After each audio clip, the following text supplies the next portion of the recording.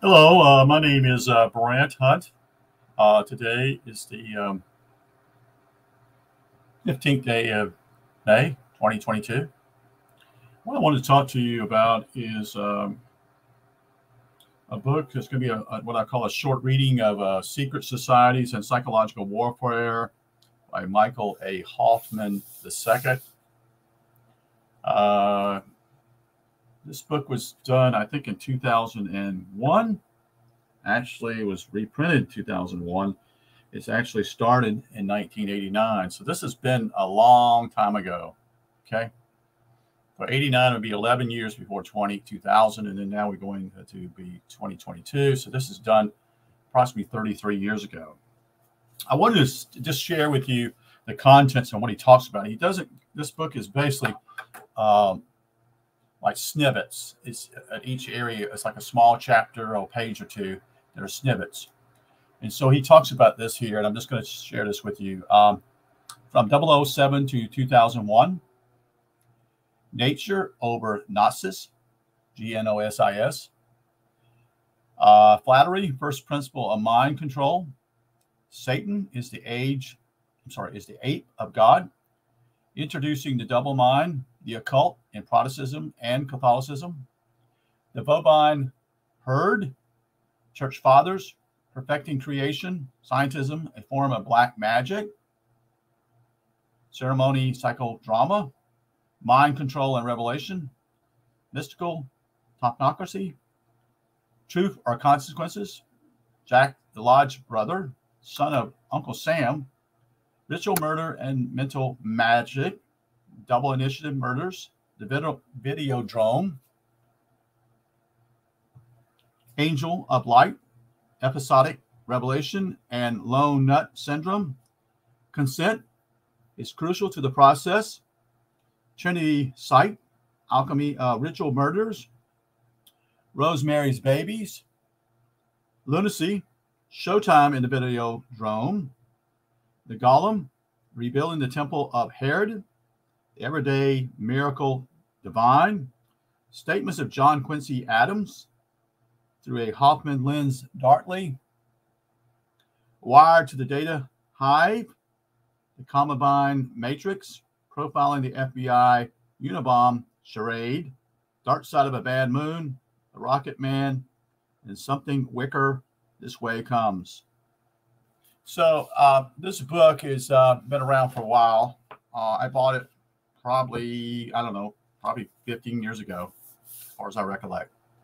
So let's just read something here, and what I'm going to read from is what they call excerpts from, basically not excerpts, but actually from about a 2-page deal here, and I think it's summations of what really is going on in a way from 007 to 2001. Okay. But we confess and witness openly that it shall first happen that the stones shall rise and offer their services. This is from Rosicrucian Manifest, based upon 1615. The occult hypothesis processes the group mind of the masses mainly through psychodrama. The alchemy and Rosicrucian command dogmas were literally works in the course of receiving the establishment reports and accounts of Jack the Ripper, the Hillside Strangler, son of Sam, and the Unabomber. A mental virus is implanted in many participants. This is a form of psychological warfare. The hypodermic needle in this case is nothing more startling than a campfire story, only the campfire is the crackling electrical current of a television and the story is of our extinction. The narrative, the plot, the characters, and the symbolism all constitute the imprinting that is one of the highest functions of ceremony, serial murder. There is a dark poetry to ritual murder, to twilight language. And let me say something with this twilight language. He has also produced his most recent book here, Michael Hoffman, is called Twilight Language. So what does twilight language mean here? In the secret societies, twilight language was advertised as the Adamite, that is Adam language, the language of Adam learned from God in Eden, the key to divine knowledge. Example, the passages pertaining to the testimony about Enoch by the Ethiopian priest. This is written back in 1553. So, back to the reading here. There's a dark poetry to ritual murder, to twilight language, to the fantastic conversion known as coincidence. Interesting, the word coincidence. Most conspiracy researchers miss these. The best investigator of the occult or of almost anything else has a childlike sense of curiosity and wonder about seemingly mundane things, such as John Stilgoe, professor of landscape history at Harvard University, in his book Outside Lies Magic, writes of the ordinary in our lives. The whole concatenation of wild and artificial things, the nature ecosystem as modified by people over the centuries. Interesting. That's a interesting statement there. The built environment layer over layers. Take it in, and quickly it becomes the theater that intrigues, fascinates, and above all, expands any mind focused on it. Outside lies ordinary space open to any casual explorer willing to find the extraordinary. Outside lies unprogrammed awareness that at times becomes directly serendipity.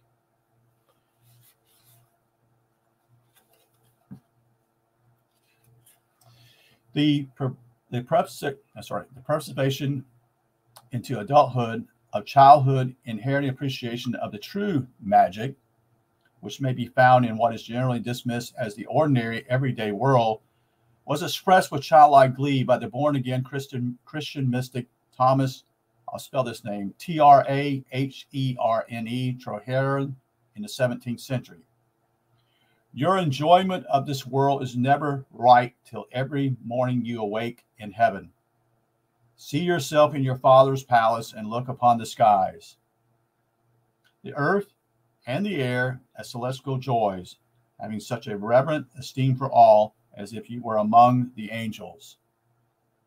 Till the sea itself floweth in your veins, till you are clothed with the heavens and crowned with the stars, infinitely beloved of Almighty God. British intelligence asset Arthur C. Clarke, spelled with an E at the end, through the command dogma embedded in his immense influential science fiction work Childhood's End, attempts through self-fulfilling futurism to make inedible the end of serendipity and wonder. The childlike mind. I'm saying that. That's not what's here. After sufficiently processing by modern technology and mental viruses. The virus embedded within the ritual murders of John F. Kennedy and the victims of Unabomber are in the trickery, punning lingo of the Hermetic fraternity Camelot.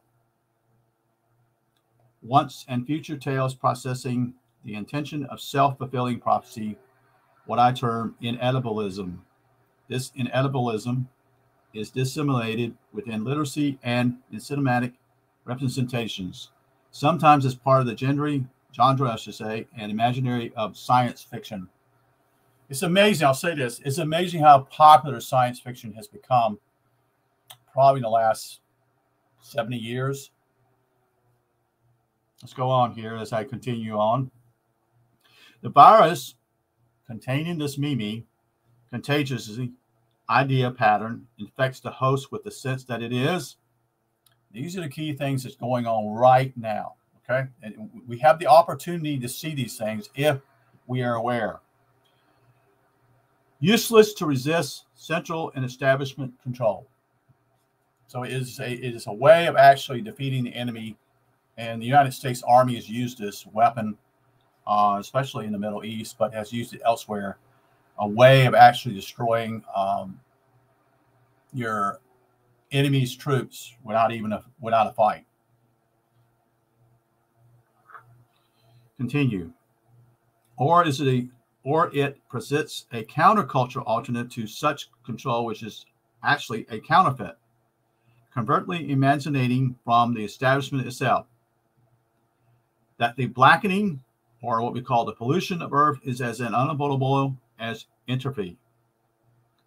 See, this is what's going on here. This is what people don't understand. This is a script. It's a way of defeating you before you just get drowned and you just say, I give up.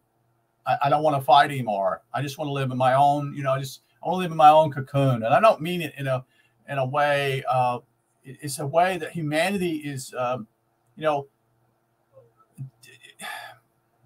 in a way that humanity is giving up on itself and who it is. Doesn't understand that they are indeed children of God. You see. That extension, or their word, evolution, that's the key word here, folks. Evolution. The whole idea, word utopia, is actually there. They use that word as utopian. Look at what's even planted now. Go back and even look at the 50s on television, or 60s. Oh, we're going to have cars that are actually going to be flying in the sky, such and such. Well, that was in the 1950s and 60s. Well, 1960 to 2020 is 60 years, 70 years. Nothing has actually happened, folks, except there's no utopia. There's a dystopia. It's the opposite of what they're saying. So go back to it. That extension, or their words simply, is the evolution of the species human beings is inevitable.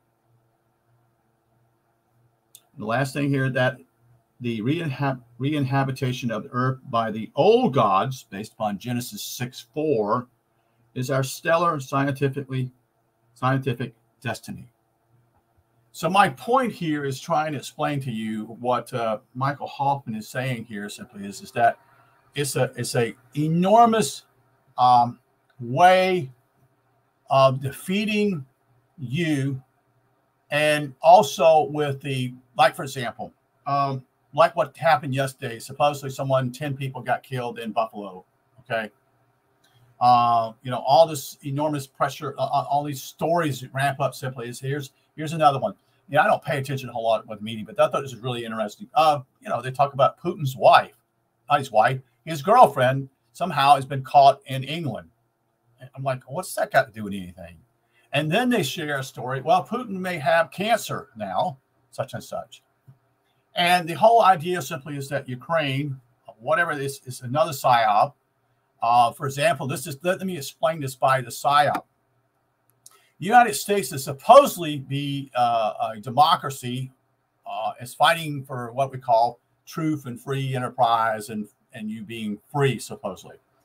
But see, the interesting point simply is that we would see China and Russia being completely anti that, as we've been told. You see, when reality simply is that we still have relationships with these countries. Now, this is what blows me up, because it's all about economics also. This is all pivotal to economics, you see. So this whole thing that's going on in Ukraine, which is actually the guy who's actually supposedly the president there, is a script. They state he is a actor, and he is an actor. It's right in your face. He's not actually the leader of the country. He is an actor.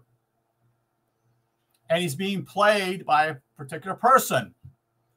And I don't remember who the person is, but he's been in acting. He's done acting also before. He's played different roles. This is what's going on here, is that these people are playing roles. The media, which is controlled by them, that's completely controlled by them, give all the whole thing with camera, everything, video, whatever, upon these things, and you buy into that, which is a classic psyop also. They're creating news. That's what I mean simply. What about Putin's girlfriend? Who cares? Who really cares? But this is what they do.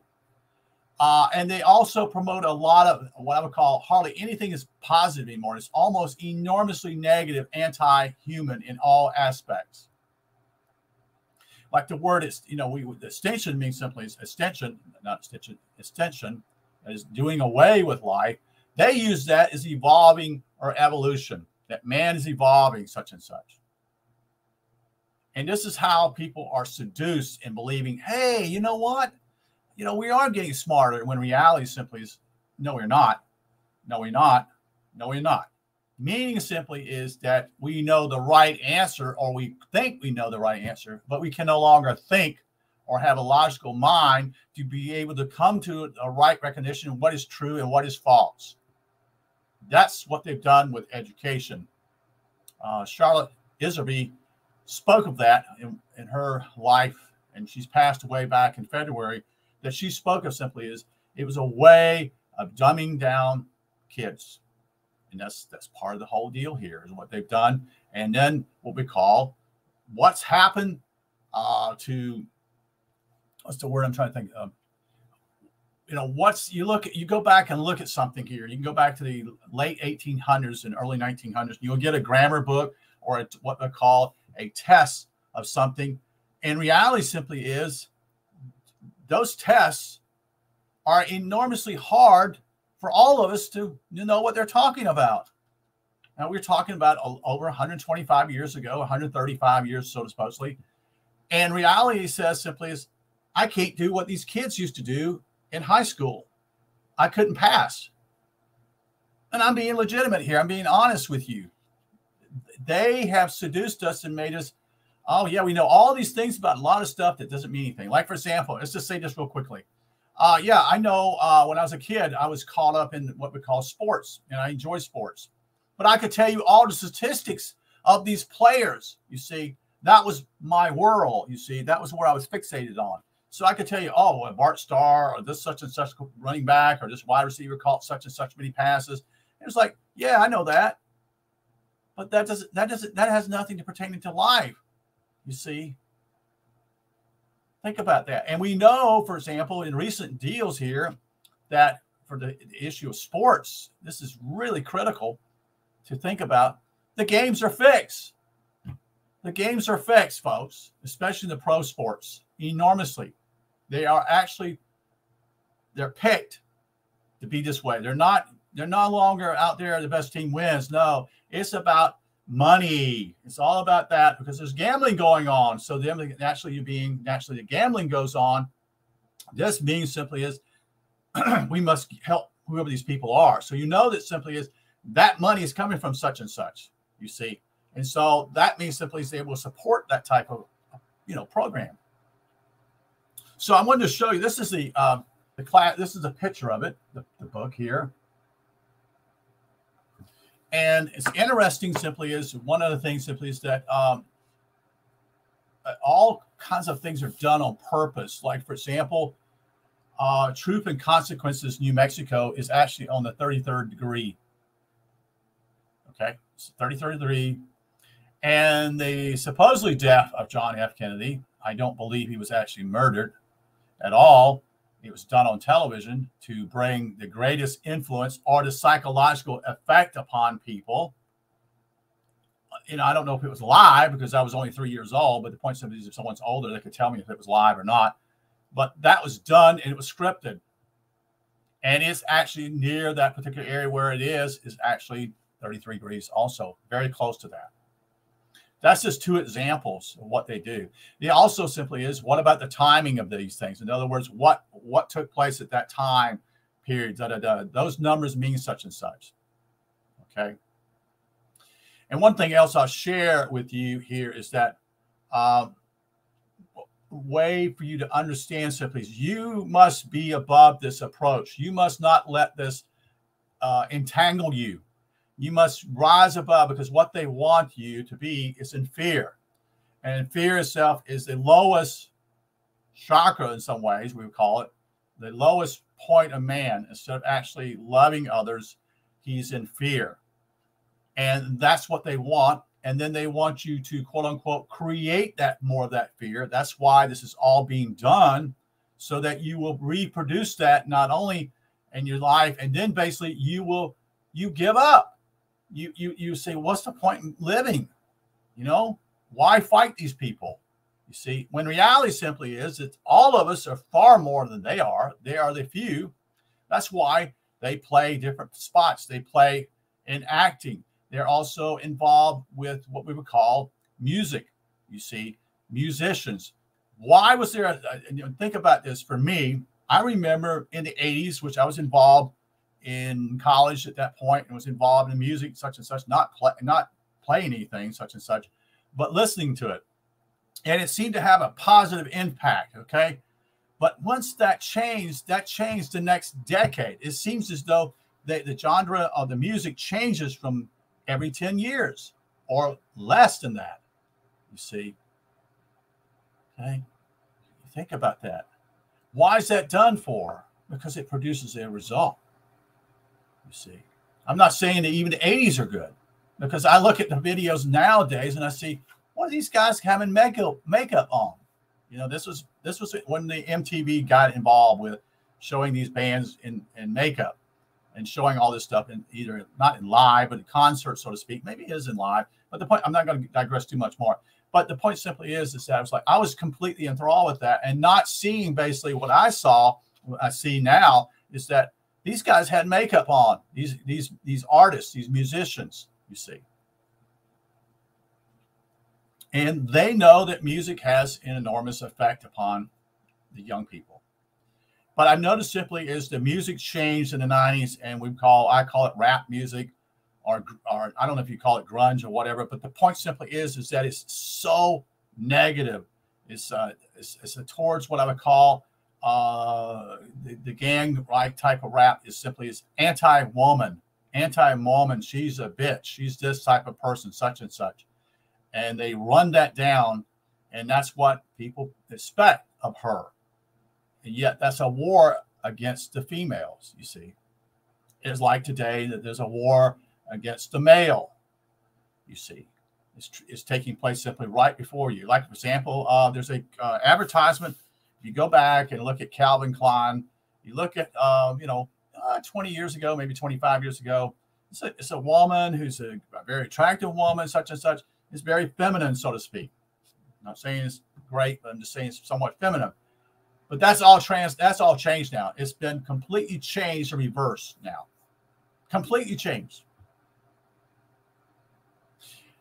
And I just want you to know that simply is that as for young people or younger than they need to see these things, because I'm 62 years old, and I'm trying to share with you what I see, or what I see is being plastered on television. I don't even have a television. I really don't want one at all. But the point simply is how you're being seduced, and you're buying into this whole psychological warfare. And the warfare is a spiritual warfare against you. Okay? So I appreciate you listening.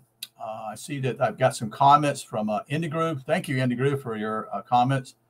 AP and Reuters are owned. Viacom is a family business dictatorship running media. Let's see what else. Casual Mining was here earlier. I appreciate you listening. The key is simply is this. This is a war. This is a spiritual war. And it's critical for you to understand simply is that you need to be as independent as possible as you can be. In other words, be self-sufficient, not being dependent upon them. Because this is leading to a form of a prison planet, lack of a better word, a prison electronically that you will not be able to even buy or sell. And this is all scripted. Also, one more thing, it's also scripted to do with this, with the Bible. They spoke this in Revelation, see, and they're scripted that a long time ago and implanted that into your mindset. When that's not what should be happening, but you're going along with the script, you see, and you're creating what they want you to create, which is a dystopia, not a utopia. Thank you for listening, and wish you a great day. Appreciate your comments too.